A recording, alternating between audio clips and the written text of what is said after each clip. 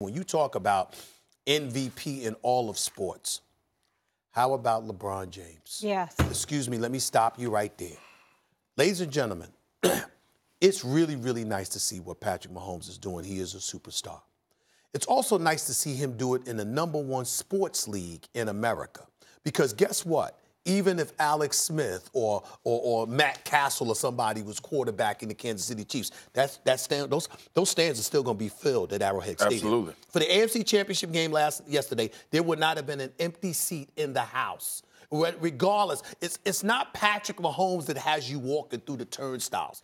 It's the NFL that has you walking through the turnstiles, okay? And what is he, 24? 24, right? Okay, so we appreciate his greatness, his youth. We got a lot to look forward to, which gives us plenty of time to talk about him.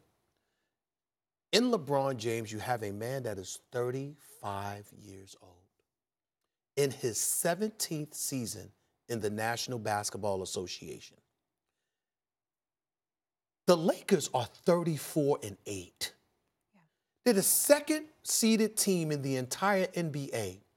At age 35, in his 17th season, LeBron James is averaging 25, 10, and 7.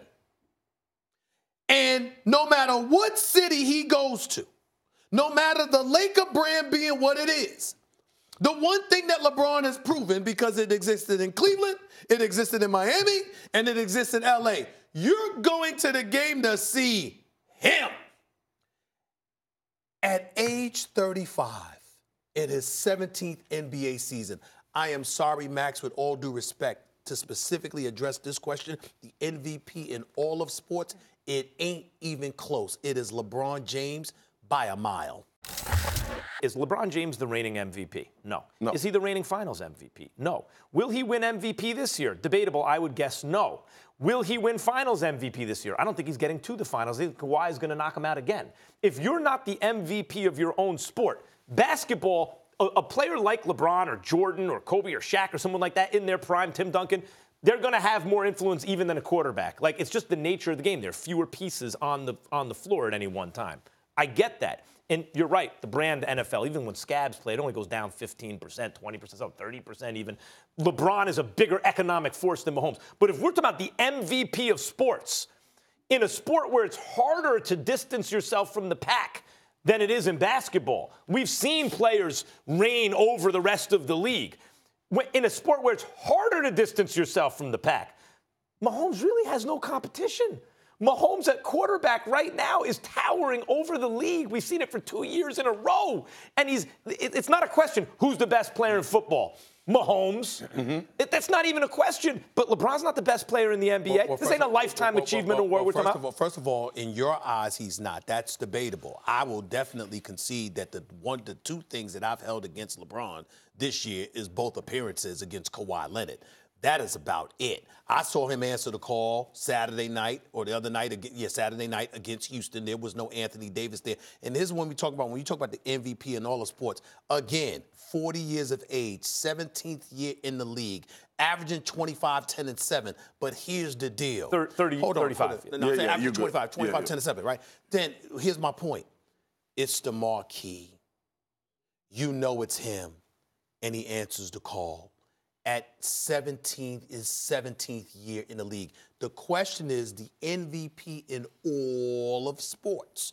And what I'm saying to you is I'm looking at Patrick Mahomes, great, phenomenal quarterback. Great job. I hope you win the Super Bowl 2 weeks. I don't know how easy that's going to be because San Francisco can beat them, and we'll debate that in the days to come.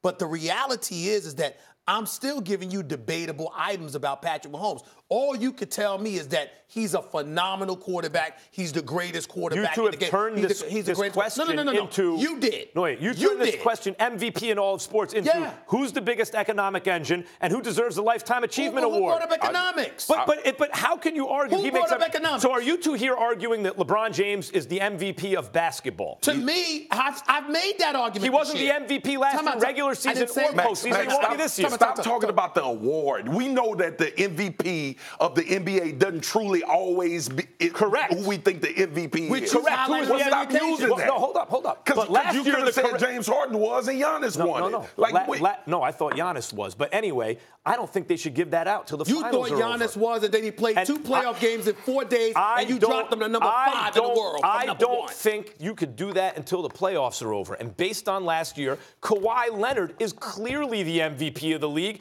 and we'll see at the end of this year who the MVP of the league is. He's the reigning MVP. Excuse me, the reigning MVP of the finals, not that season. If you asked who was the MVP overall last year, who was it? Excuse me, him in the postseason. Load management. What about load management? You rather have James Harden than Kawhi Leonard last year? You said most valuable. Right, overall, including the playoffs. May I jump in? Sorry. What annoys me about your argument when it comes to Kawhi Leonard and what have you, keep bringing, not Kawhi Leonard, but LeBron James, is you keep bringing up how LeBron James missed the playoffs last year. We forget that he was the number 4 seed in the Western Conference, got hurt, had a groin injury where he missed 17 straight games and missed additional games. Lakers were out of the mix, so he said, okay, this season is a wash. The Lakers sat up there and said, we want to play some of these young guys because we're going to make changes in the offseason. So they basically threw that season away knowing they were going to get Anthony Davis, and then we come back, we retool. Why? Because after 16 years in the league, 9 of which you were in the NBA Finals, okay, they said, you know what? So in other words, no, what I'm saying is in terms of the taxing, the tax that it puts on your body. You're not ending your season in April. You're ending your season in June, more than half your years. So they sat up there and said, we're going to throw this away. We're going to come back this year. And I'm going like this to you. You have praised LeBron James on many occasions for his dominance in the East, the fact that he went to the finals so many years. And I'm like this. How are you going to just sit there because last year, 1 year in the last 13, 14 years, he doesn't make the postseason. I will tell you. And you're going to sit up there and go like this, well, you know what, he's not the MVP, and he didn't make the playoffs. Where the hell was Kawhi Leonard all those years that LeBron was doing what he was doing? He was a puppy. He was a puppy, and again, that's what I'm saying. And it's not a Lifetime Achievement Award. We're talking about right now. Thanks for watching ESPN on YouTube. For more sports highlights and analysis, be sure to download the ESPN app. And for live streaming sports and premium content, subscribe to ESPN+.